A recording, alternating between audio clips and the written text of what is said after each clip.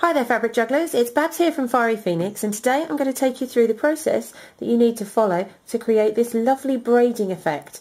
This is another in the Press-a-Foot collection, and today we're going to be looking at the piping or cording foot. I record lots of tutorials. I release them every Tuesday and Thursday, so if this is your first time here, thanks for popping by. Please consider subscribing to the channel or taking a look around to see if there's anything else that interests you. There is a set or series of tutorials all around how to use Press-a-Feet to achieve different techniques or effects, and there'll be a link somewhere around the screen for you to take a look at. But if you're interested in seeing exactly how this particular foot works, stick around and I'll show you how that happens.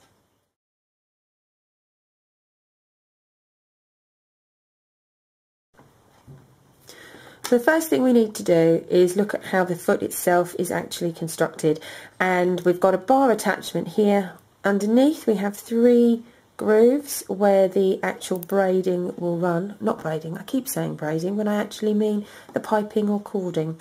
I'm using some tapestry thread because that actually works with the fabric I'm using, but you can buy different types of cording if you wish. I also have a tutorial on how to create your own cording if you want to do that so that it matches your projects perfectly, so check that one out as well. And then on the front we have this little bar that you can raise. Now it's very tight, but you lift this up and then you insert the cordings through these 3 runs at the beginning, and this is the trickiest part of the whole process. Everything else is a breeze. This can be oh, such good fun. So it's quite tight, and unfortunately my nails are quite long at the moment, so this might be difficult. So I'm going to be quiet and thread it through, and if this takes far too long then I'll just skip to where it is threaded through, but you'll at least get an idea of what we're doing. So we're taking the first thread and we hold it underneath, thread it through the gap and then slide it under, and this is where it all gets a little bit tricky. So that's in the centre, and you don't always have to use 3 cords at the same time. You can use just the one, or you can use 2. There we go, that's the first one in. It's entirely up to you, but I'm going to show you with all 3 just so you can see how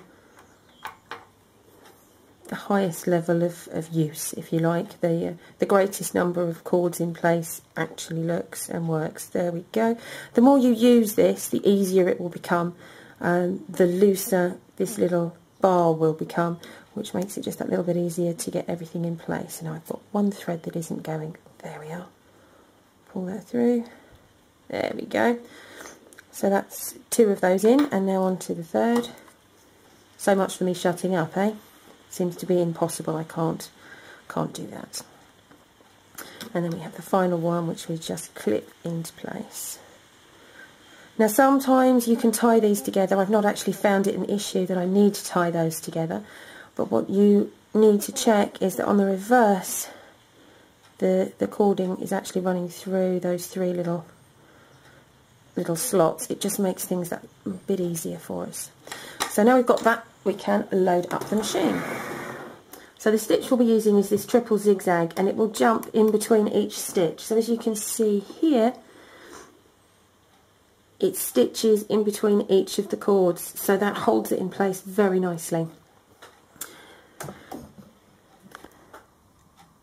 So now that we've got this, as I try to pick it up without messing it all up, now that we've got this threaded, we've got the 3 cords in, we've got the 3 cords across the back. We can now, making sure that the reels of cord aren't going to get tied up, pop this across here and just, as this is a bar fitting, just drop it down into place, and then we are ready to go. The regular thread, I'm using a very contrasting blue so that you will be able to see what's going on. As long as my hand gets out of the way, you'll be able to see what's going on. So we've got the thread coming out the back, we've got the cords coming out the back. Some people would need to tie these together. I don't personally feel the need to do that, as I will hold them as we start to feed the fabric through. So we drop the fabric in place, make sure that the threads have enough play that we can move through, and what I will do is I'll just hand crank, as I always do with any foot the first time I'm using it. I'll just hand crank that through just to make sure everything is behaving as we're expecting it to, and hopefully you can see that the needle is jumping between the 3 layers.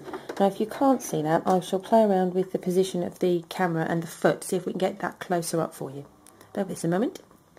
There we are. So hopefully now you'll be able to see, as I hand crank, that the needle comes up and over the first dark orange, and then across the centre orange, and then over to completely cover the pale orange. So I'll just run through that with the actual machine running itself rather than me hand cranking it.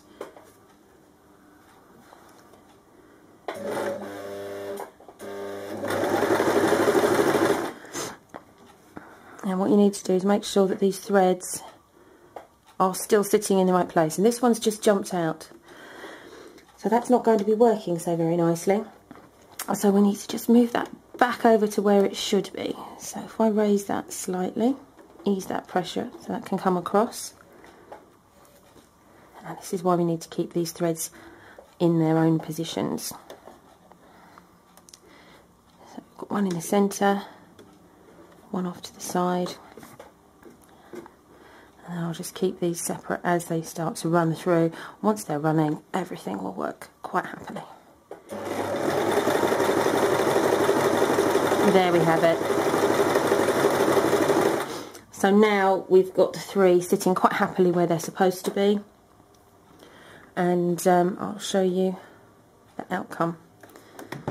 Again, don't try and pull everything forwards, try and pull things backwards, and you will need to snip away the cords, otherwise you'll be dragging everything through the machine, which won't be very helpful. So make sure the needle is out of the way, and then pull it all backwards so that feeds through. And then once you've got the machine out of the way, you can see, if I can get that in focus for you, you can see that's the effect that we've created, and where they're actually running nicely parallel. And then here you can see where it all went a little bit squiffy. Here it went just a little bit squiffy where it jumped across. Now it's still okay, but you can see you've got the 2 threads in one stitch instead of having, as down here, 1 stitch per thread. So this is the effect that you're looking to get, although even that when it's gone a bit squiffy, it's not hideous. Just make sure that you're paying attention as you're sewing. But that's how you solve the problem, the only problem that you get with this foot, and I really like it. I think it's a gorgeous effect, and whilst I've used a really dark blue, that's so you can see the stitching clearly, you can work with you can work with invisible threads, you can work with iridescent threads, you can work with contrasting, with threads that match. You can have all sorts of fun. So this is my simple overview on how to use the braiding foot. Hopefully it's been of use to you, and if it is, please, I've lost my thumb, give it a thumbs up, and I'll see you next time. Bye for now.